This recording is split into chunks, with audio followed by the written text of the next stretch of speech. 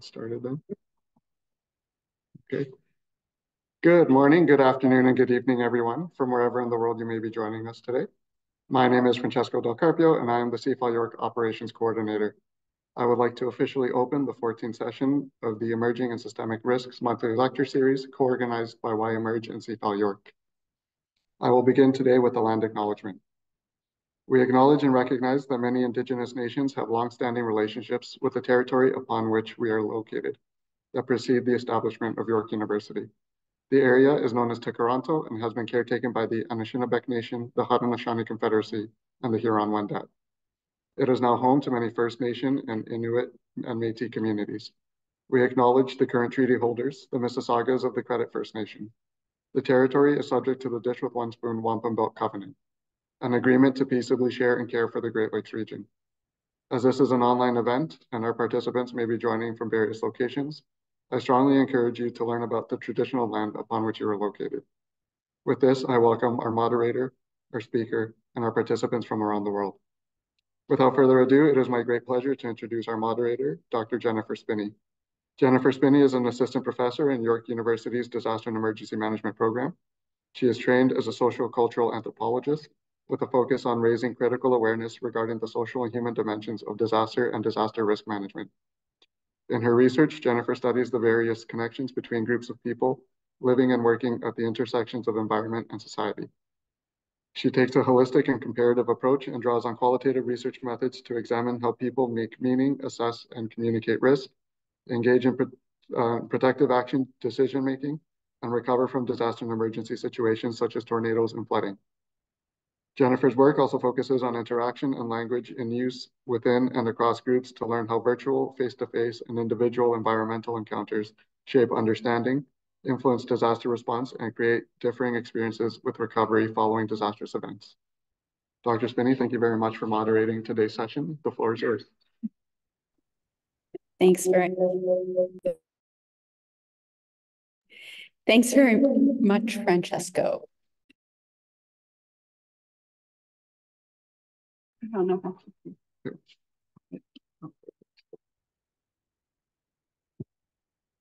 There's a whole system here that I'm just getting used to. Thanks very much, Francesco, and thanks to everyone for being here in person and for everyone who's joining us online.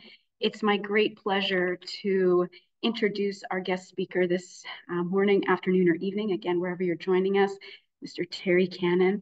Terry Cannon is an emeritus professor with the Institute of Development Studies in the UK. He comes from, like I said, development studies and focuses on the social construction of vulnerability, as well as natural hazards and climate change. More and more, Terry is looking at the significance of culture and the perception of risk. And increasingly, Terry is scrutinizing these concepts that have become everyday in our research, such as community-based, and participation, even ideas like empowerment. And when he's scrutinizing these concepts, it's all as a way to help us develop more meaningful interventions to help people as they are combating big issues such as climate change. Thank you very much for being here with us, Terry. The floor is yours, and I can't wait to hear your talk.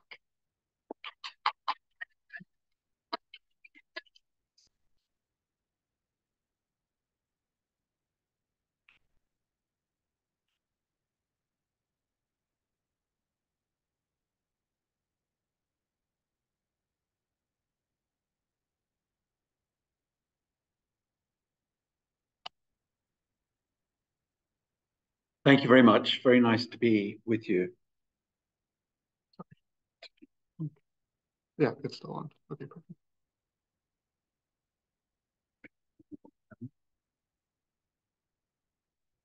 All right. Excellent. Thank you very much. Very nice to be here with you. I think there's more people online than in the room, which is great. And I hope it's not too early in the morning or too late at night for some of you. So the topic is about what I've called these two intersecting injustices, which I think are competing narratives relating to climate change. And I'm going to explain what I think is going on here. I hope that some of you will agree. Many of you may not agree, but we can put that into the discussion at the end. Here's the problem. CO2 emissions, only CO2, not the other gases, over the past 150 years. And you can see that I'm hoping that you can see on the right-hand side the regions that have emitted this carbon dioxide. And it's very easy to see that the majority of the emissions that are built up, especially since 1950, have come from the so-called global north. And one of the things I'll be talking about is the difficulty of using these categories of global north, global south, developing countries, developed countries. All of those categories, I think, are faulty and difficult, as you will see as I go on. So basically what I will be arguing is that the problem is not different categories of countries, but class interests and elite interests in whatever country. So I'm much more interested in the relationship between classes than I am in the relationship between countries, because I think when it is focused in the UN system on relations between countries, it leads to great fault and wrongness in how we are going to deal with climate change. So here's almost literally the smoking gun. And the responses to climate change impacts since the very first conference, 1992, has been around mitigation, reducing greenhouse gas emissions. So that starts actually before that in 1988, the very first meeting of the Meteorological Office and the UNDP. Then adaptation, which does not really become focused on so much until 2005. It's late starting. And then also we have the, sorry, I'm just kind of, yeah, becomes significant after 2005. Then on the mitigation side, RED and RED Plus begins around 2005 as it becomes aware that the problem is not just emissions from burning fossil fuels, but burning and degradation of forests and vegetation. And then more recently, the loss and damage agenda, which is intended to deal with the fact that not all risks can be adapted to. There will be some risks which are beyond the possibility of adaptation. Comes on the agenda 2010, and the fund is not established until 2 years ago, and there's nothing in the funding. There's very little money in the adaptation funding, despite the Paris Agreement suggesting that it should be $100 billion a year for all the aspects of transfers. And these are transfers from the so-called global north to the global south to compensate or pay for the damage being done, or to help them to reduce their emissions. So I'm focusing much more on the bottom half of this diagram on what is going on for adaptation and loss and damage. I've just realized I'm not wearing the radio mic. I'm assuming that the sound quality is all right with the microphone in the room. Nobody's complaining about hearing online. No, so everything's fine with the microphone in the room. Excellent. So focusing on the bottom side of this diagram. And these two narratives, the first narrative is the one that looks at relations between countries. Climate change was caused by the rich countries, and the effects are global, but the predominant effects are on poor countries, and especially the poor and vulnerable people in those places. This is all undeniable. Therefore, the first justice narrative focuses on two aspects of it. The one is to allow poor countries to burn more fossil fuels to enable their people to enjoy development, which usually is code word for economic growth rather than anything that reduces poverty or increases equity. One example of this justice argument was the Indian government's insistence that they continue to be allowed to develop coal way beyond the zero emissions targets of other countries. And that was almost a breakdown point in the COP 2 years ago. The other aspect of justice is that the rich countries provide finance to the poor countries, so-called, to help them adapt to climate change and to pay for loss and damage. And this is the part of the $100 billion funding that is supposed to be promised after the Paris Agreement, of which we know very little funding is actually going. And in any case, $100 billion is really tiny in terms of all the problems that might exist. So the kind of problems involved in transferring from rich to poor countries, if that's what happens, is who gets the money? Who absorbs the money? Do they have the absorption capacity for that money? But more especially, if they are going to be sovereign transfers, that means to the governments of the global south, countries of the global south, what will they do with it? And can governments be trusted to do the right thing with that money? Now, this links up with the second narrative, which is the one that I want to focus on, which is that the problem of climate change is not the problem of rich countries and poor countries. It's the problem of elite classes in all countries who dominate the systems of power to bend and shape the economies of their countries to the needs of that elite. And so the second narrative is about a focus on class, elites, and exploitation in all countries. And this then reshapes the idea of transfers of funding from the global north to the global south. Climate change is not the reason why people in the so-called poor countries are poor. The economic and political systems that have made them poor and kept them, many of them, in poverty have existed for decades. So my worry is that the assumption that climate change will make people poorer, which it will, is covering up, is camouflaging the reason why people are poor in those countries. We all know that existing poverty makes people vulnerable to climate change, but I don't see very many signs of many governments where there are many poor people, hundreds of millions of poor people, mostly in the rural economy in the countryside. I don't see as a result of the concern about climate change that there are many governments that say, right, our first task is to reduce the poverty of our hundreds of millions of poor people. Instead, the focus is on how do we get money for climate change. Now, of course, climate change will increase the number of poor people especially in the global south, by hundreds of millions. This is a straightforward part of the process that will be going on.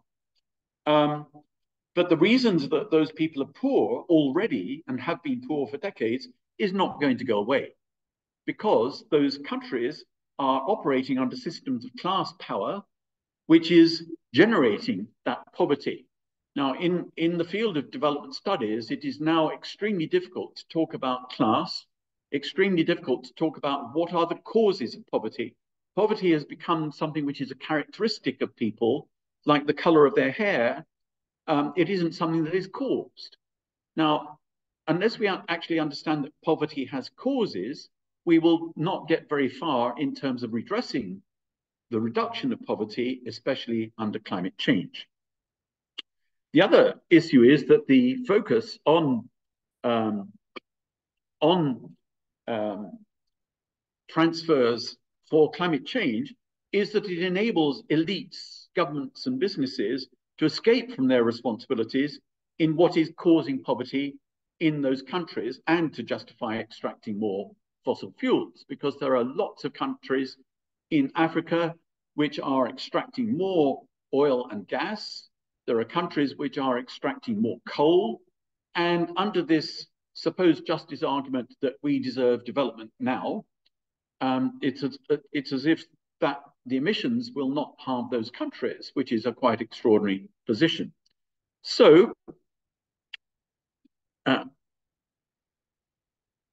if we think about poor countries, I'm sorry, I'm just struggling with the changing things and getting the captions out of the way. It's all right, okay. So most poor countries were colonized. Wealth was extracted from them, sometimes over centuries. And we know this is very well known.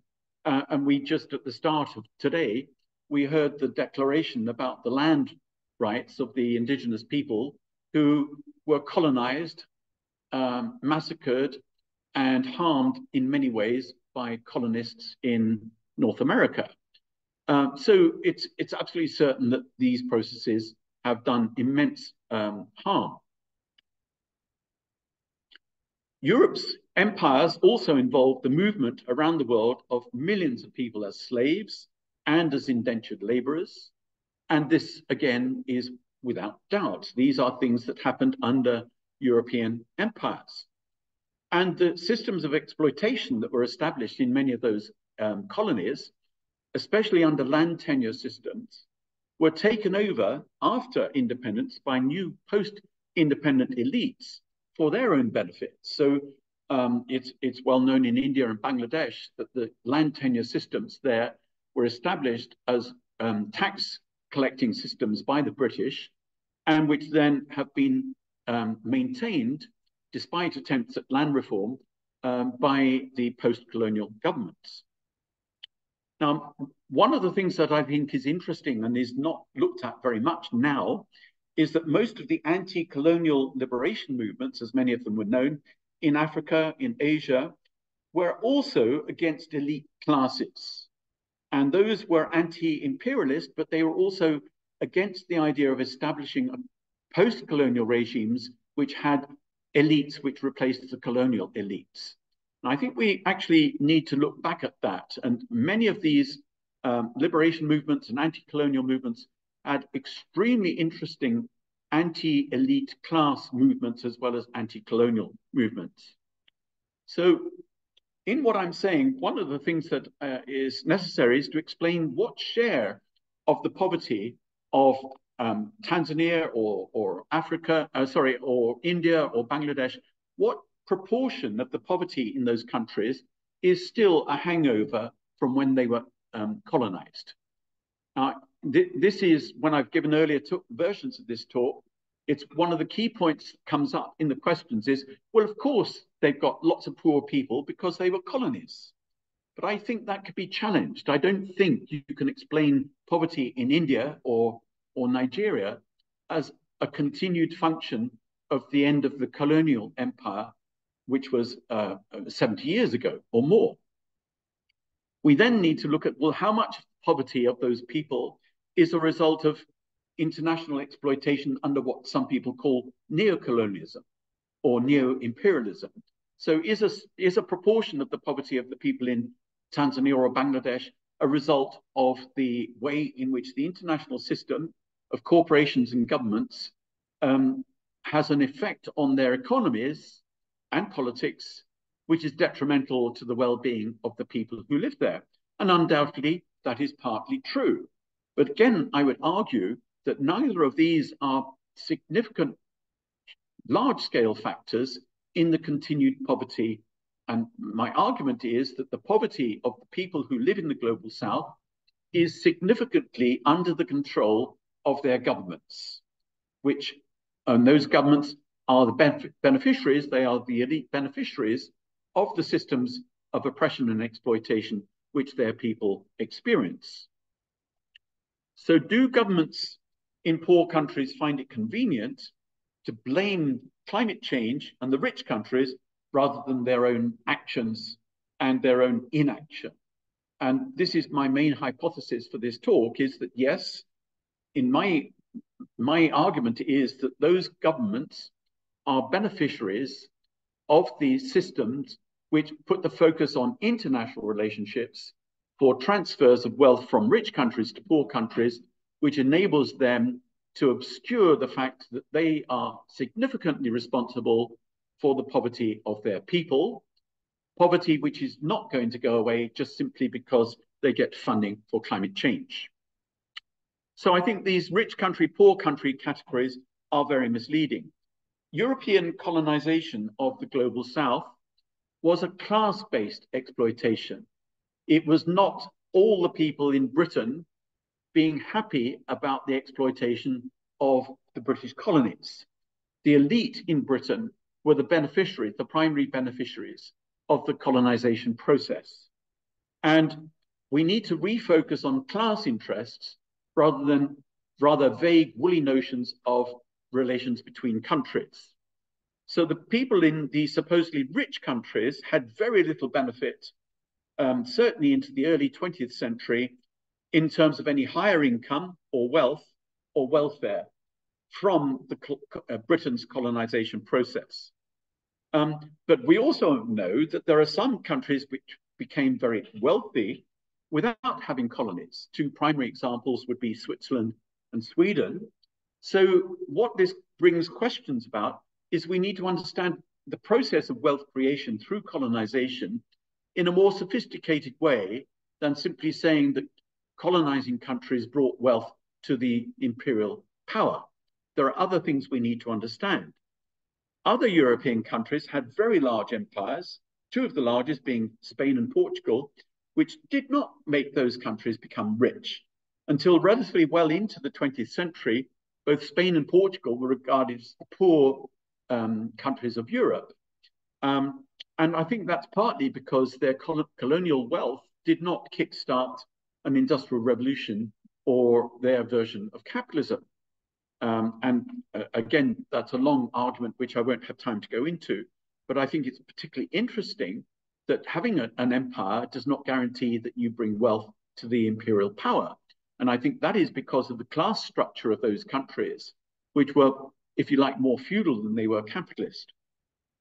We also know that some poor countries were never formally colonized, for example, Ethiopia, Thailand, Nepal. So we're having a whole review then of these categories of global north, global south, rich countries, poor countries, and so on, because we have, if not exceptions, we have to understand what it is that makes a country rich or poor in a much more sophisticated way.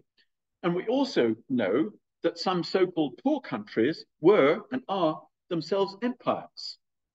India, China, Ethiopia, Indonesia are all countries which, in the case of Indonesia, after they were decolonized from the Netherlands, it was assumed that the elite of that country would take control of the entire Indonesian empire as had been established by the Indonesian elite, mostly from the elite classes of Java. So one island becomes the dominant ethnic group, which then dominates the rest of the country. And there have been liberation struggles going on for many years. For example, in Irian Jaya, Western Papua New Guinea. We know of the one 30 years ago in Timor-Leste, which was against the legacy of Indonesia having been granted independence as what is de facto an empire. So all of these are complications to the understanding of the simple binary of imperial power, predominantly European, but we mustn't forget Japan as well, or the others, and the rest. So we need to understand these a lot better, because the moral question of the argument about justice has almost automatically taken the argument that it is the rich global north, which is predominantly the old empires plus United States, as the ones who have forced poverty through climate change on the rest of the world. So in Britain, I argued that in fact, the wealth that came from Britain having an empire did not enrich the majority of people.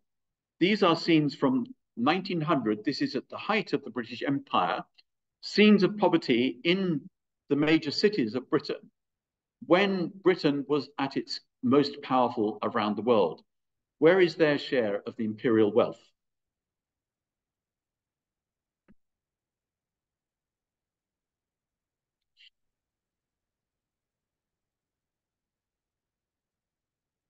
Clear signs of severe malnutrition. Now, of course, this wasn't everyone, and these photos have been taken in order to produce shock at the time. They were campaigning photos to show the level of poverty that was going on in Britain at this time. Hundreds of people were poor, and if they needed so-called relief, they could apply to go and live in what were called poor workhouses where you had hundreds of people. This one is in central London, 1911. This one also in central London in 1900. And this is how poverty was dealt with for hundreds of thousands of people at the time when Britain was supposedly rich from its empire. Now, these are emotional photos. So here is some hard data.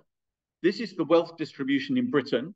You can see that on the left-hand side of this graph, in 1900, the blue line, the bottom 50% of the British population had zero wealth. And it only ever goes up in 2000 to just under 10% of the wealth. The top 10% of the population, their wealth has gone down in the 20th century, largely because of reforms and the welfare state, which arrives in around the 1920s. But they still, in 2020, have over nearly 60% of the wealth of the country, is with 10% of the population. Now, that's wealth. That is material goods like owning a house, a car, material possessions, a bank balance, and so on. This is the income distribution. You can see in 1900, half of the British population had less than 15% of the income. And the top 10% had nearly 60% of the income. That came down as taxation increased to produce the benefits of the welfare state from the 1920s onwards. That wealth went down, and income went down, and the bottom 50% went up.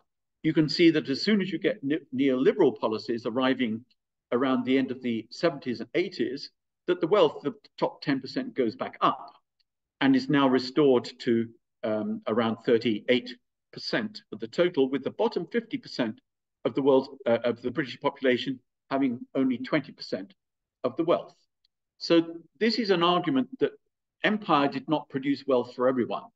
Empires were about an elite group who wanted the empire and invaded other countries for the benefit of the elite. That was not redistributed to the population. If we look at India, I only have this data since 1995. You can see that with the liberalization of the economy after about 1990, the top 10% increases its share of the wealth, and the bottom 50% wealth share goes down. So in the last couple of years, the bottom half of the Indian population has way below 10% of the wealth. If we look at income, this goes back to 1900. Income distribution for the top 10% is way up there, going up to nearly 60% in recent years. And the bottom 50%, it goes up a bit after independence, with some redistribution going on there, but it has now declined back to what it was in 1900. So the bottom 50% of the population in India has not progressed in its share of the income since 1900. Nigeria, which is a country that has exported fossil fuel, oil predominantly, for over 50 years and has received hundreds of billions of dollars in payment for those exports of oil. According to Amnesty, the Nigerian authorities evicted over 2 million people in that 10-year period. That is still going on. And we also know that some of those evictions in the capital 2 years ago were pitched as being disaster risk reduction measures because of people suffering from rising sea levels. So the slums around Lagos were demolished with no notice to the people because they said this is going to save you from flood risks. So we have half the population in Nigeria after more than 50 years of immense amounts of income coming from oil exports, not going into the people. Now, I don't think that poverty can be blamed on the fact that Nigeria was a British colony. And I don't think, I think it's fairer to blame that on oil companies, sure, for taking out the wealth, but also the different Nigerian governments not redistributing the wealth adequately to the people. Now, in these three countries, UK, US, and Germany, these are the tax rates which paid for the welfare state, for welfare benefits for the poorer people. You can see that the top rates of tax, this would be the marginal rate of tax, for example, in Britain. If you earned more than £150,000 in a year, you would pay 97% of any excess of that in tax. And the argument for this was that if you earned £150,000 a year, you didn't need any more. That was perfectly adequate to have a very good life indeed. And therefore, if you earn more than that, you should pay almost all of it in tax to pay for other people. You can see that there is a sudden drop in that around 1980, which is the arrival of neoliberal economics in these predominant Western economies. So the tax rates now are much lower. Welfare benefits have declined. Poverty has increased. Austerity has taken hold. This is the period in this gap here, which was where the taxes paid for what is called welfare capitalism. And these are the tax rates under neoliberal economics. Now, a colleague at the University of Sussex had made a very interesting argument, which I feel obliged to make. Her argument is that the taxation in British India was actually, the taxes were raised not to pay for services in India, but brought back home. And she argues that they helped pay for the welfare state in Britain. Now, her argument seems to be very strong. And I think that is a fair argument, but it doesn't explain why that happened in the United States or in other countries which did not have the imperial taxes to pay for those redistributions in those countries. And it doesn't explain the total wealth distribution that you've got in the ex-colonial powers. And Amartya Sen argued in 2015, ask why does India not have universal healthcare? And he said, what is wrong with India is now 3.5 times, when he wrote this, 3.5 times richer than it was in 1990 when the economy is liberalized. And you saw from the data that in fact the wealth was not redistributed. It has been accrued to a small minority of the population. And he said, well, why is that not collected in tax, which can pay for universal healthcare? A longer argument, which I don't have time to go into, but he drew positive comparisons with Kerala, which had managed to build up a healthcare system. And since that, we can also look at Sri Lanka, which isn't so different from India, but has had free healthcare since 1951 when it became independent. So it is not impossible for so-called poor countries of the global south to have universal healthcare. So we need to be asking, what is the class that is controlling the economy, and what is its interest or lack of interest in the justice issue of redistribution between different classes? And this came out, if you see this video, which I won't have time to show, very short video where Bregman challenges the elite at Davos, the 1%, to say, why are you not paying taxes? And the answer to inequality is taxation, taxation, taxation. And well, you can look at the video because it's very interesting, because the head of Dell Computing from the audience asks him, well, I think your argument's stupid, because which country has ever had tax on the ultra wealthy of 90%? And he answers back and says, well, United States. It had the marginal rate of taxation on the wealthy was 90% for quite a part of the 20th century, which is the one that the graph that I showed you. So I want to move on. This will have to be very, well, I might have to skip this because it's 22 and we need some time for questions and discussion. But I'll just make a very quick argument about this. I think that countries in the global south make the argument we are one of the worst affected countries in the world, and Bangladesh is perhaps the headline country for statements like that, facing floods, cyclone, sea level rise, and so on. So what I want to ask is, who benefits from this narrative about poverty and climate change? And my argument is that the beneficiaries are the elite groups of those countries who want to distract from the attention on why they are allowing poverty to happen in their countries. And so I think this is a key part of the argument I would want to make. So you see this emerging in the floods from 2 years ago in Pakistan, where suddenly it's mentioned that these are a result of global warming. And you have a minister of climate change, and she makes this argument. And the headline around the world was, Pakistan, 1/3 of the country is underwater. Well, actually, that was not true. Although the floods were very bad, they weren't abnormal. And certainly 1/3 of the country was not underwater. And this was a result of fact-checking by the BBC, showed that what had happened is if a district, administrative local government unit, reported there'd been some flooding, then that was counted, and 1/3 of the districts had experienced flooding, but not 1/3 of the land area of the country had experienced flooding. In fact, if you look at 22, you can see it's nothing like 1/3 of the country under flood water, and it's not so different from 2010, where in 2010 the rain fell up country much more and then transferred down the Indus into the low-lying country at the southern end of the river. So it was as a distribution difference of where the rainfall fell. But you can see that in neither case is it 1/3 of the country underwater. But this narrative became the one, and the narrative that it was climate change that was doing it.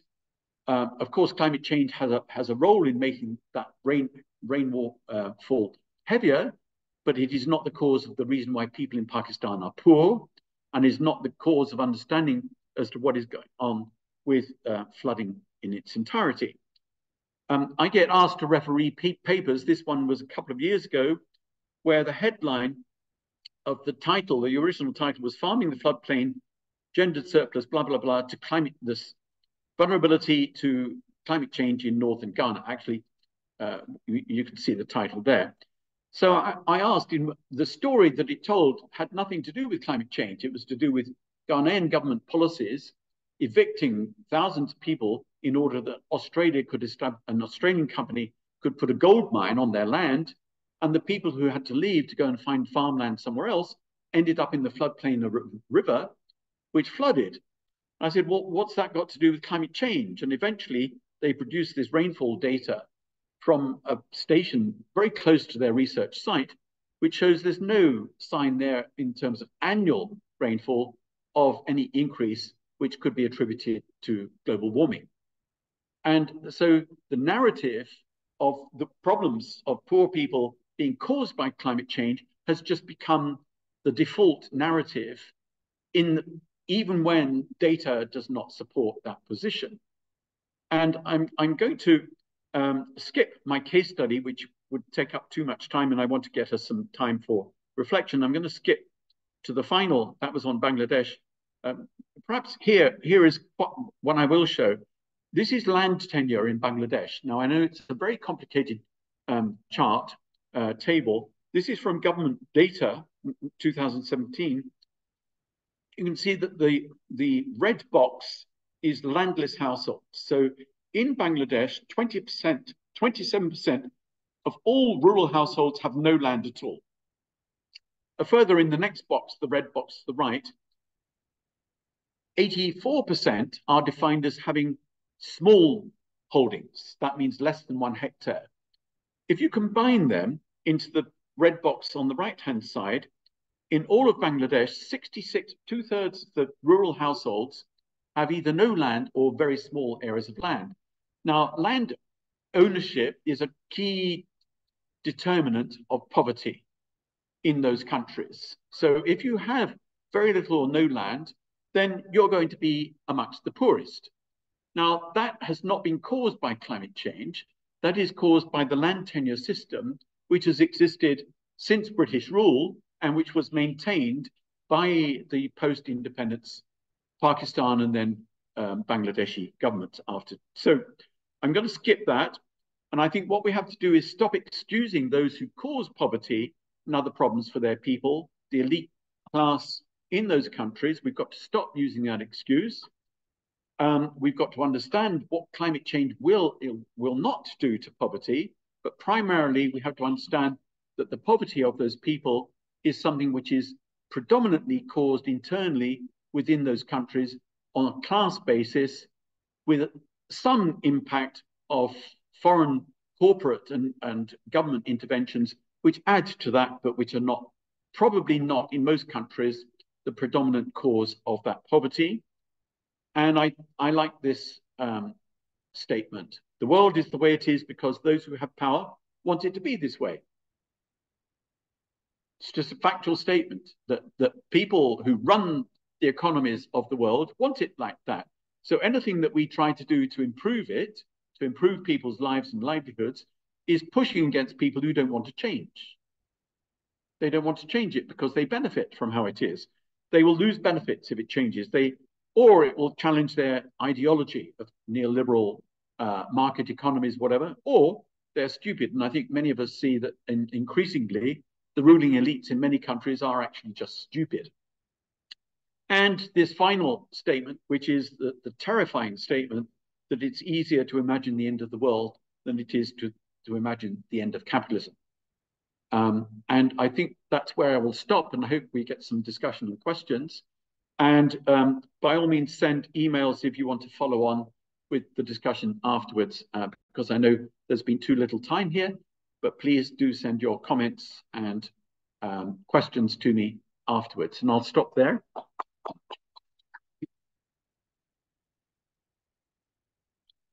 Thank you very much, Mr. Cannon. That was an excellent talk.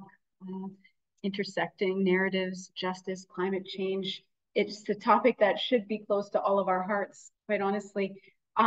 If you didn't catch it in the chat, I will be moderating the question and answer period. I'll be moderating any of those questions that pop up online, but also those that pop up in the room here.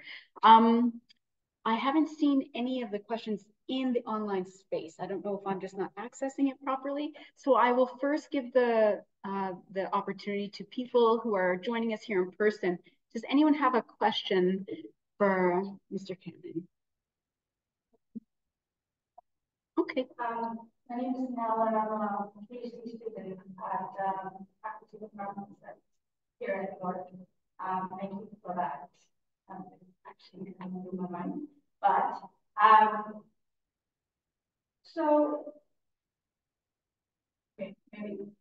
it almost seems to me that governance is part of the problem, and internal governance, like governance at the country level.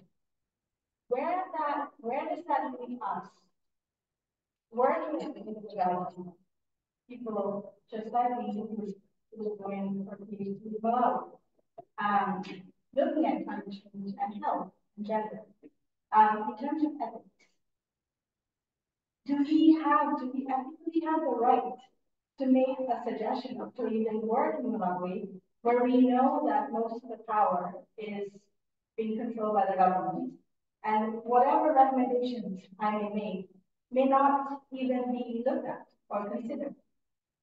So, I mean, where does that leave us? You know, do we continue the research? Do we change here and change direction and work in Canada where we might be able to make a bigger change than working in Malawi? But then many of us have roots, like I grew up in Tanzania. So I would like to give back. You know, it's part of the reason why I'm doing it. So yeah, so like ethically, morally, where does that leave me? Okay. A really difficult situation. Ethically and morally, I think our duty is to the truth. And we have to find our way in our life while respecting that we should be analyzing scientifically in order to uncover what we think is the cause of the problem. So what I think has happened to academia in recent years as a result of the pressure on us all to get funding is that we are less and less likely to be forcing ourselves to look at what is the truth. And primarily that means causation. I mentioned how poverty is now a characteristic, not something that has a cause. When I talk to my students back in Britain, it's a bit of a shock to them to understand that poverty is caused. it's a result of processes which are themselves related to systems of power.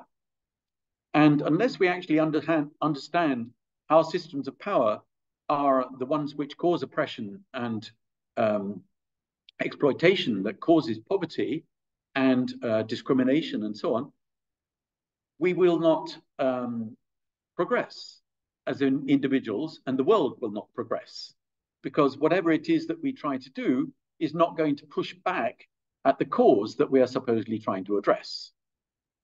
So I think, I mean, that's very simplistic and a bit idealistic, I realize that, but I think that is our duty in academia is towards uncovering the truth. What is the process of causation of the problem that we're looking at? And so I'll stop there because we have limited time.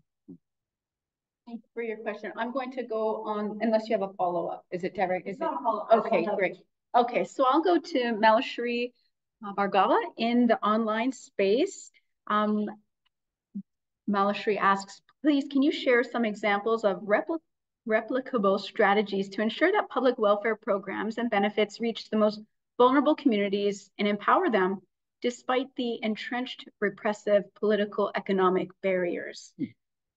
Well, tackle that one. Yeah, well, the easy and simplistic example of that answer to that is taxation. That wealthy corporations and individuals should be taxed. Nobody needs a private jet or 3 houses and 2 yachts. The idea of taxation on excess wealth was in order to produce a society which was not just fairer, but happier. Ian Burton, my friend who's in the audience here, we've just been talking about the World Happiness Index, which came out recently. And I think it's quite indicative that the happiest countries are those that still have relatively high taxation in order to pay for the well-being of their citizens. And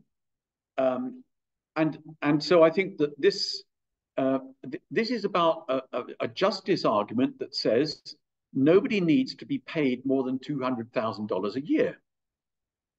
Nobody who earns that is going to have a bad life. If you earn that, you're going to have a very good life. So then the issue is, well, what do you do with it?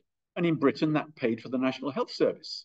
So I think it's about how you do that. Sri Lanka, remarkably, has a National Health Service, or it did before the crisis of the last 2 years.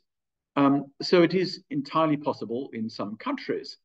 So I think it's about, when I've said this in previous audiences, they've said, well, not every country has got the wealth that you can have to redistribute through that kind of taxation. If you were to look at Chad or Niger or countries like that, well, we need to think about that. But let's at least start with the countries where immense wealth is accrued by the 1% or even the 10%, where we could address those issues. Thank you for that. Great question. Again, we have Dr. Sue in the audience. Please share your question. Yeah, mine was also great. So my question is, how do we push back on theoretically good policies like displacing people in the slums across the coast, right, for disaster risk reduction? And now we're seeing it as proactive climate change adaptation. It's included in a lot of NAPs now that people should be, we're relocating them, right? It sounds very attractive on policy. It seems like it's an issue of justice. We're protecting these people from major disasters. But of course, as you've discussed, and as I know from my own field work, it's not profit, and it's only the poorest who are then displaced, and then hotels go, right? So how do you push back on such an attractive and morally good and just policy? Well, I think the key word there is we. Who's the we in doing it? And if it's the government, you might immediately be suspicious in some countries that they are doing the right thing. And I think the first thing would be to try to find out, well, what would be the best approach to dealing with flood risk of people in slums around the coast or a river, like in Dhaka in Bangladesh? What would be the best approach? And so you would have to start from scratch and say, right, well, is it upgrading the slum? Or is it relocation? Or is it a combination of the two? And you might want to start with well, what is the cause of why people live in the slums? And I think that Western development studies and social science suffers a great. We often work in binaries, and one of those is rural-urban, the urban-rural binary, which I think is very unhelpful, because the best way to have urban planning is to have rural planning, because that then might have the effect on how many people are displaced from the countryside, either by extreme events or just by normal everyday poverty. But I see very few governments actually look at that. So the best way to plan for a better Dhaka or Lagos might be, well, how do we reduce poverty in the countryside, which makes people have to go to the city to live in a slum? And most of the poor people, of course, do live in a slum. So I think it's about doing good science and being honest about it. And us as outsiders not assisting in policies which we can identify as being detrimental. A lively discussion. Thank you very much for your question, Dr. Su. We have, where are we? We're at 12:56. How much more time do we have? We started a little late. Do we want to end a little late, or do we end right at 1? We can maybe, okay. Okay, and that's okay for you? Yes, sure. Okay, yep. Great. So next we'll move to the online space. Ali Bali has a question. Don't you believe that climate change, in quotes, may put an end to poverty in some cases when it causes people to move to other regions and perhaps stimulating regional economies? Well, I can't prove or disprove that. Mm-hmm. I think because many of the people who move will be poor, they may not stimulate regionally. It's relatively easy to look at this in terms of existing migration that's been going on for years. In what cases were the migrants able to stimulate the economy of the region where they went to live? And so you could use that as a test for this argument. But I think that it's highly unlikely, unless there is investment that goes with it, for that to happen. So, for example, in Bangladesh, a number of people, including myself, have been arguing for establishing intermediary towns, which are, as Salimul Haq called them, climate-friendly towns, which would accept migrants from the coast as people were forced to move from coastal areas, that they would move to towns and not go to the main city of Dhaka, which is already 15 to 25 million people. Nobody knows exactly. And these towns would be the recipients of investment in both infrastructure and private sector investment to establish jobs. So you could have the example, these would be similar to what for a very long time were called growth poles or enterprise zones in other parts of the world. And so that would be a possibility, but these are migrants who are going with the benefits of investment, which will enable them to have jobs. The migrants themselves will not have the wealth to generate those jobs. Does anyone in the room have another question? Otherwise, I will continue on with the online space. No? Okay. I think I recognize that Faduma Jama and Crystal McLennan have questions, but I know that Professor Agarwal was having some challenges with the Q&A, so I'd like to go to their question, which is, how can 3.5 centuries long worth of colonization be addressed in 75 years post-independence? And as a follow-up, CO2 emissions per capita will make more sense to compare, which is under 10 for China and just under 2 for India. So perhaps Professor Agarwal is speaking to a specific slide and data that you were showing, or perhaps not. Okay, I think it'd be difficult to go back to the slide, so I'll try and take it as it is. So Nirupama's first question is about whether or not 75 years of independence is sufficient to make up for hundreds of years of being colonized. Yes, it can, if you have the right policies. And some countries did it. Cuba did it. You could argue that Vietnam has done it significantly better than some other post-colonial regimes. You could argue that Taiwan did it, or even South Korea. South Korea and Taiwan, primarily what happened in those countries is because of the Cold War, Western countries, especially the United States, enforced on them land reform. And so in the space of very few years, those South Korea, Taiwan went from basically feudal landlord-dominated economies through land reform to urbanized industrial capitalist economies. Their systems were implemented by, in both countries, by military dictatorships, which were far from good examples of regimes. Eventually, the economy established relatively equitable systems with the emergence of what they would say passes for democracy. And for a while, Taiwan had better income distribution than mainland communist China. So I would argue that it's actually, in the case of Taiwan and South Korea, within the space of less than 20 years, they fixed what had happened under Japanese colonization, which wasn't actually hundreds of years, but it certainly was extremely repressive colonization. Vietnam from the French emerged as a much better situation than other ex-colonies. So I think it is possible. And I think underlying this question is the desire to promote the idea that the West carried out the evil oppression of those regimes. And we can see even in Canada that the oppression of the regime of the colonizers is still there. We talked about it in the land introduction earlier on. We can see that the elites are capable of continuing oppression in a relatively, well, I think you can get my argument, and I need to stop because we've got other questions. But I hope you can see what I'm getting at there. The follow-up question was about whether emissions per capita are more, make more sense.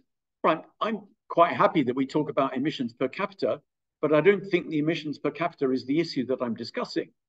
If we're to look at the way I'm looking at the bottom half of that slide, which is adaptation and loss and damage. So it's about whether or not money is going to be transferred from so-called rich to poor countries to pay for adaptation. And the question I'm raising is whether or not within those countries there is a class system, a governance system, which would make good use of those transfers of funds. So I think the emissions, whether you count it per capita or per country, is not really the issue. Thank you for that, and thank you for your question. We have at least 2 or 3 more. One of the guests on our program this afternoon asks, am I to understand from the rising emissions graph that our current taxation, recycling, and reduction activities has no impact as there is no reflection of effort? Or is that not part of the controlling narrative? Yeah, it's a very interesting question. I think that the problem with the tax system on emissions is that it does not tax fossil fuels as they come out of the ground. And the payments for the use of fossil fuels are done through a trading system, which was a very neoliberal policy, which was insisted on by the World Bank and the IMF in the early days of the treaty agreements, which it would have been much easier and better if there'd been a simple tax on carbon at the point of extraction from the ground, which would have then put a cost to the externalities that were being caused by the damage of climate change. That didn't happen because the global economy is dominated by neoliberal influencers who don't want to have a rapid and good impact So I agree that the taxation system doesn't have an effect. Recycling is somewhat different from that, because recycling, in terms of what impact it can have on the total amount of emissions, is a tiny, tiny fraction of what we can all feel good about doing our recycling, but its effect on emissions is a tiny fraction of what is burnt in terms of fossil fuels or deforestation. So it's not really an effective part of it. The narrative that goes with that, I think I agree with the people who argue that the fossil fuel companies actually pushed onto individuals the responsibility for climate change in order to distract from their responsibility. So the reducing emissions at the household level was a narrative which was fostered by, in particular, I believe it was Exxon, who wanted to push away from their responsibility and say it's up to individuals to deal with the emissions of greenhouse gases. So I think that's a sub-narrative which I think has become very powerful, the guilt tripping of people about flights, about recycling and so on, which I think has not been particularly helpful. Are there any more questions in the room before I continue with the online space? No? Okay. Next question. What is your take on the degrowth movement in the global north? Well, I think the degrowth movement, wherever it is vitally important. And I think that's part of the issue is to how do we create, by taking power away from those who promote growth, take the measure of human progress to be more about well-being and happiness and other measures that really mean something for people. So I think that the degrowth movement, which would of course include reduction of fossil fuel use and stimulus of other ways of making energy which do not harm the environment or harm the environment in a much less significant way, I think is absolutely crucial. As well. Okay, the last question, which is related to something that you confirmed for me in this talk, the power of discourse and discourse's ability to construct that regime of truth. And so related to that, I'm curious, just like this next guest is, what are the best ways to shift the discourse? What are the best ways to influence and educate political will to ensure that vulnerable groups are empowered and that benefits reach the marginalized? Well, I don't think it comes through influencing policy. I think the idea that as academics we have good influence on policy is a myth. Certainly from the experience of Britain, a whole number of academic ideas about how Britain could improve have been just ignored. And so I think the idea that we influence policy in the right direction is very, very difficult to sustain in empirical terms. I think it's about protests. I think it's about protest by the vulnerable, by the disempowered, by women, by minority groups, by majority poor groups against the systems that oppress them. And I think that is historically where we have seen progress in terms of people having improved lives and living standards. The National Health Service in Britain was not instituted by NGOs going around the towns and villages in Britain setting up clinics. That wasn't what happened. What happened was that there were protest movements which involved trade unions, the Labour Party coming into power, influencing the idea that everyone had a right to good health, that if you were ill, seriously ill, you didn't deserve to die just because you were poor. And those issues of justice are about people protesting against those in the 1% and the 10% for running our world. They run our world. And it's not right that they run our world. And we have to challenge that every time we can. We have to challenge that as best we can. And that might mean taking risks. I took more risks when I was younger. I think everyone has to take more risks in terms of protests and fighting back in ways which makes others realize, yes, the only way to do it is by fighting back and gathering people around us to do that in larger and larger numbers so that people don't get away with it. And this is extremely difficult. And I wouldn't pretend that it isn't difficult, but what I do believe is that unless we do that, it won't change. Any more questions from the room at all? No? Okay, well then join me, please, everyone, and thank Terry Cannon for speaking to us from the Institute of Development Studies, joining us from the UK, talking about intersecting injustices and narratives of climate change. I want to thank you, of course, Mr. Cannon, but everyone who's joining us in room here and also in the online space. The presentation is being recorded and will be available afterwards for you to download and view at whatever time you may wish to view it one more time. I think with that, I'll pass it back over to Francesco. Thanks very much. Yep, thank you very much, Dr. Spinney. Just to wrap up, I'd like to thank everybody for joining us today, for participating, for asking questions, for supporting the series. And of course, thank you to Terry for that great presentation and bringing up a lot of important points. I think that a lot of people learned a lot and have a new perspective on this topic. And of course, thank you to Dr. Spinney for moderating today's session. And thank you as well to everyone who joined us here live for this hybrid session.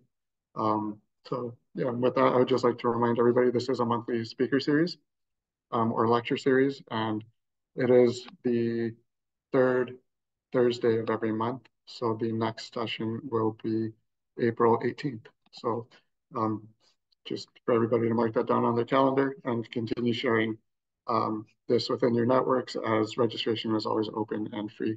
So with that, just one last big thank you to everybody. And I think we can end the session here.